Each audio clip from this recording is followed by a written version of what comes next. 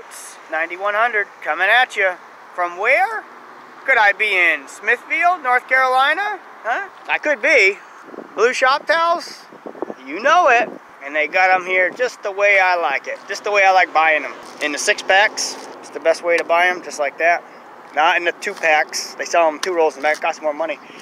So they got them just the way I like them. So we got 6-packs. Also, inside, 9 full 6-packs. And 2 rolls there. And a roll there. Do we have a receipt? Can you prove it? I think I can. The old Scott blue shop towels, huh? I'll be moving down the road very shortly. Very, very shortly. 6 o'clock in the morning, I don't know. Midnight, 35, 30. And there's going to be a few more days if I stay here long enough. It's going to be 27, so. But it's like 60 during the day. Nice area.